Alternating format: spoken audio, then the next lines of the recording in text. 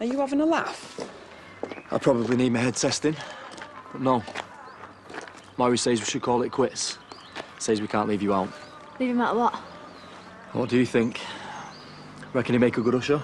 Trust me, I'm more than happy being left out. I think that's a no. Well, I overreacted, OK. I'm not proud of it.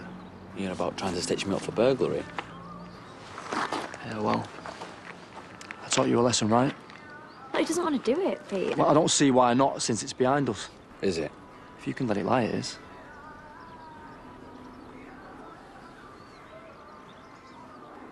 All right, then. If you want. Trying on suits in town today. Then I'll give you the details. Catch you after. Maybe to pick the kids up later. I know Andy's got him for the day. It's fine. See you later. See you in a bit. The longer we pretend this wedding is going to happen, the harder it's going to be. Well, I'll decide when I'm ready. Decide soon.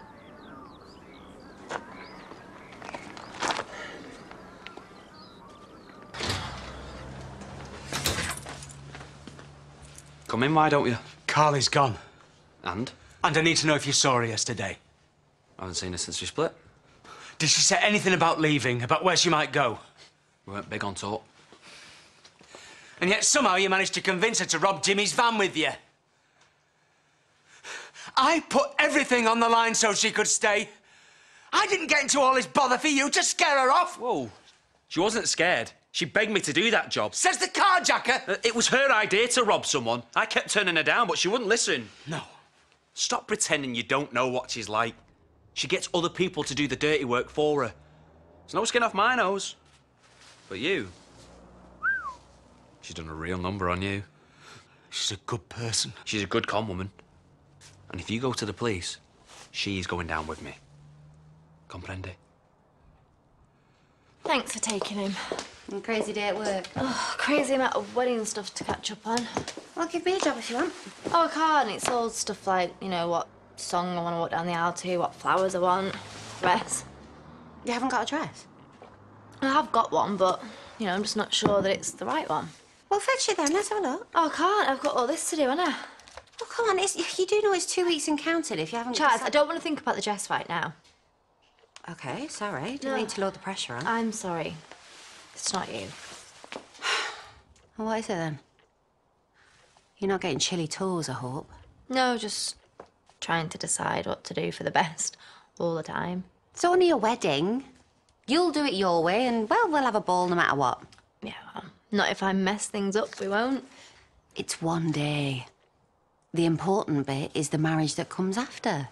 Doesn't matter what you wear or what music is playing. All that matters is that you are standing next to the bloke that you are madly in love with.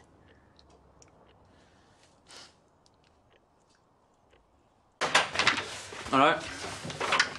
Same old. How about you? Not bad. Is Finn about meant to be meeting him here about that soup nonsense? Yeah, you have me to blame for that. I know. Ross. Yeah? What? Said you wanted me. Visiting order from the absent mother? She must be joking. Can we help you? I am an usher. You said yes. Obviously. Right, let's go. Andy's meter's there. Can I not give you my measurements or something? It's safer if you try it on.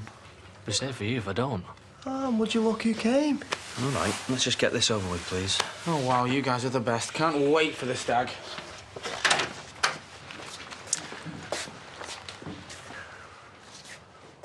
What do you really want me for? I told you. It can wait. Probably nothing.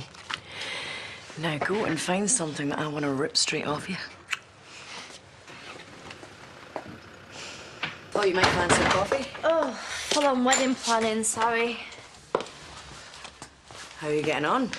Slowly. I've got baby brain from all the sleepless nights. I keep forgetting what we've actually decided on. Have you also forgotten who you're engaged to? Sorry? It just seems to me that you might be a bit confused. What are you talking about? I'm talking about you at the garage last night with your tongue down Ross's throat.